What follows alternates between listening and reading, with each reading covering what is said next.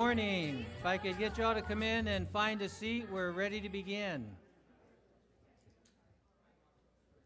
I trust you found the workshops this morning to be informative and helpful to you and your school business, and I'd like to thank the presenters for being here this morning. We tried this out, I think, new this year for the first time, isn't it, Robert? The workshops on Friday morning? Yes. So hope we were able to touch some important subject matter for you, and very happy that you could participate in that. I'd like to welcome you to our awards ceremony, one of the highlights for me during our week of conference. I'm very glad that you could join us for this. We have a number of awards to make, so at this time I'd like to introduce our incoming CAPPS president for 2012, Linnell Lynch.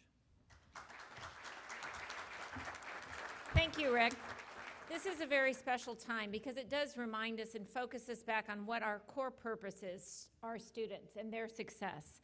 The CAPPS Memorial Scholarship Fund is operated by the CAPPS Nonprofit Foundation, and this was created to honor those who were giants in our sector, who unfortunately left us way too quickly.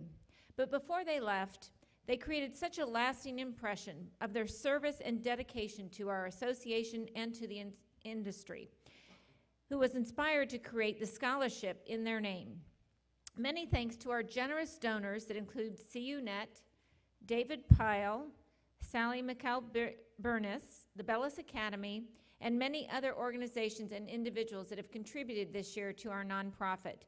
And that is an ongoing contribution that you can make throughout the year to provide scholarships. So now I would like to welcome to the podium Jeff Akins to give our first scholarship.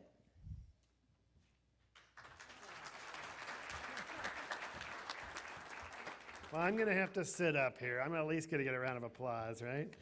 Thanks, everybody. Well, I'm really excited to save the big applause for this person I'm going to be introducing.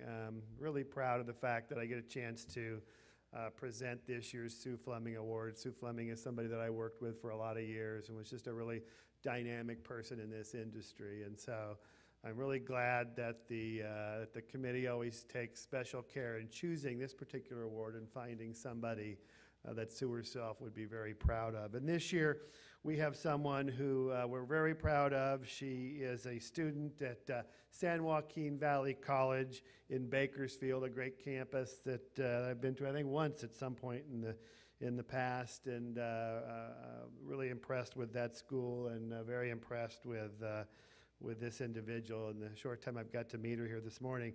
She's a respiratory therapy student. She got inspired to enroll in that program after working with her grandfather's bout with lung cancer a few years ago, and was so impressed by how a respiratory therapist helped him with his recovery that she elected to pursue a career in this field as well. She is partway through the program. She's got about 8 or 9 months left in the program, but working very diligently at it, and I'm very proud to get to meet her this morning and present this award to Sarah Custer.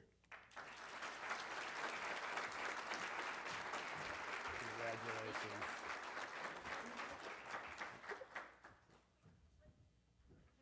Wait, come back here and get your picture taken. Let her photo up. There we go.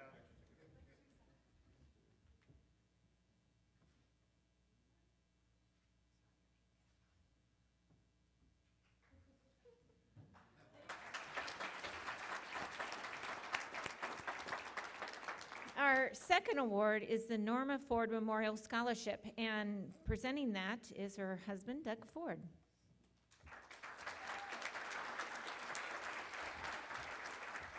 Thank you very much.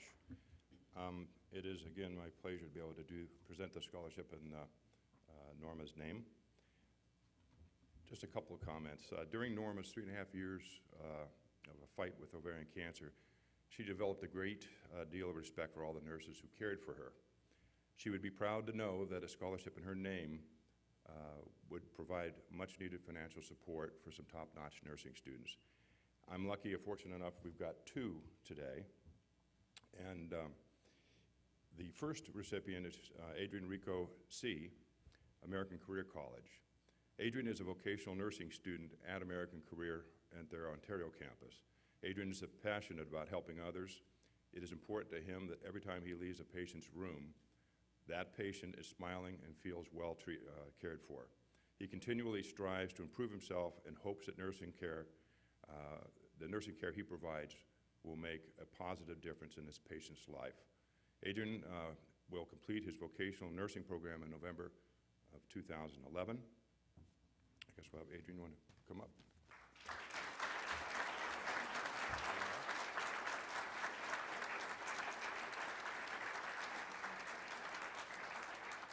Thank you very much. Our second recipient is Desmond Rayford from CES College. Desmond is enrolled in the vocational nursing program, as I said, at CES College in Burbank. He works several nights a week in order to pay for his daily living expenses and educational costs, often working the 11 p.m. to 7 a.m. shift before going to class. Desmond was raised by a single mother and faced financial hardships growing up. He suffered from a speech impediment that a medical procedure in 2008 helped correct. But as Desmond's instructors at CES College attest, one would never know that Desmond has had anything but positive experiences in his life. Desmond.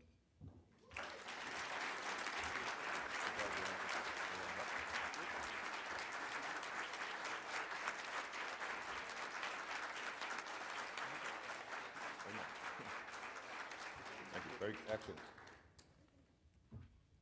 Thank you and congratulations. It's my honor now to present the Bonnie Manley Scholarship Award that goes to students attending CAPPS member schools in the cosmetology, aesthetics, and massage area. And Bonnie was a true leader in the industry of cosmetology and my husband's partner for many years in the cosmetology industry.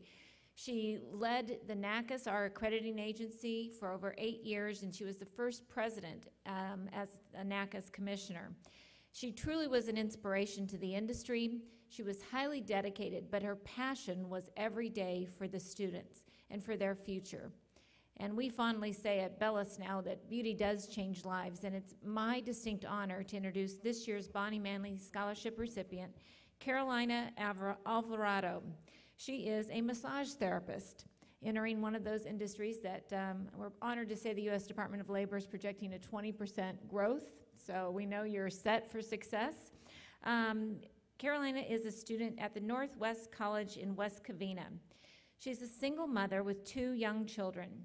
She faces her financial and time challenges as she juggles life and children. But she maintains a 4.0 GPA. Together, she has a dream of a better life.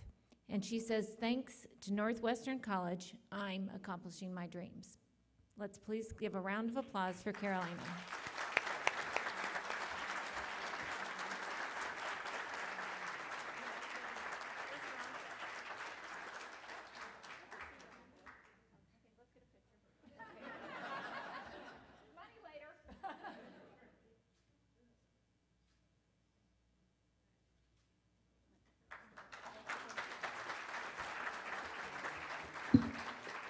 And now for our final award, the Mike McKell Memorial Scholarship, Sally McKell-Burmis will be presenting. Welcome, Sally.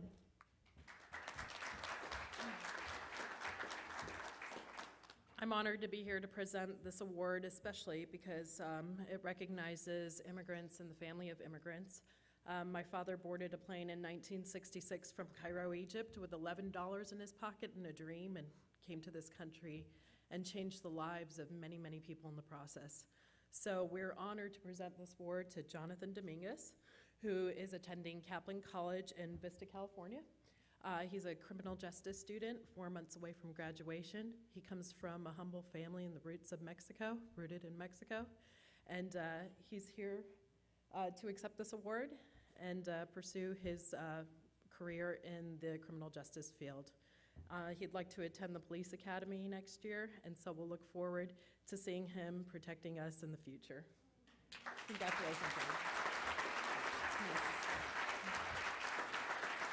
Okay.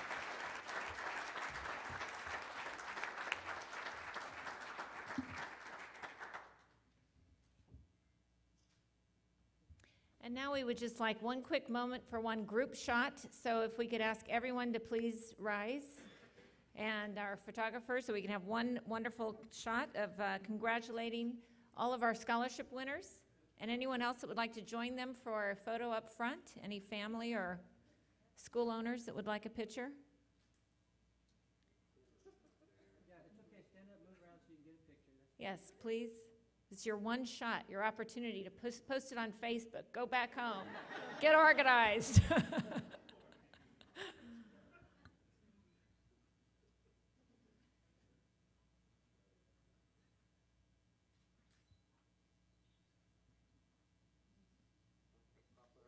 That's that big money smile. Okay, let's see the big $3,000 smile.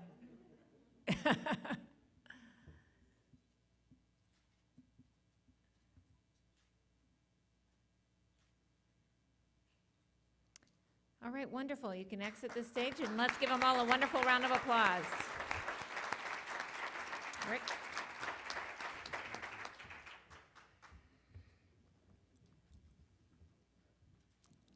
Isn't this the most fun ever, really? I mean,